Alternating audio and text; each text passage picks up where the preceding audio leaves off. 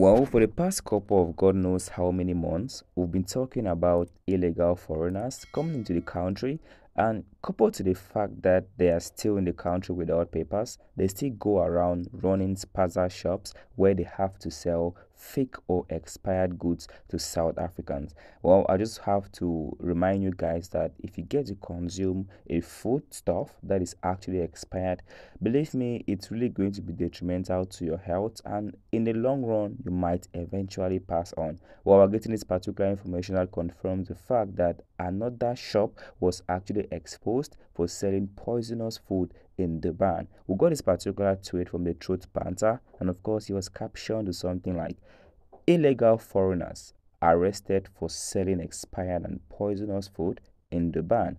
At Umlazi's Ward 89, government inspectors discovered what they called a disturbing situation. Possibly poisonous food was being sold at spaza stores. These stores, which are run by foreign nationals, have drawn criticism for possibly selling contaminated food. In retaliation, the Department of Home Affairs Immigration Unit conducted a raid on Monday and detained two undocumented foreign nationals.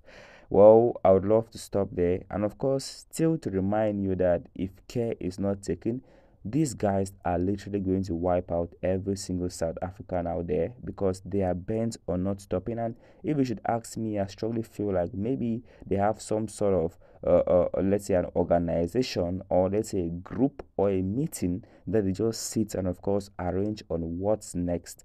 If you should ask me, I strongly feel like the government has to like step up their game.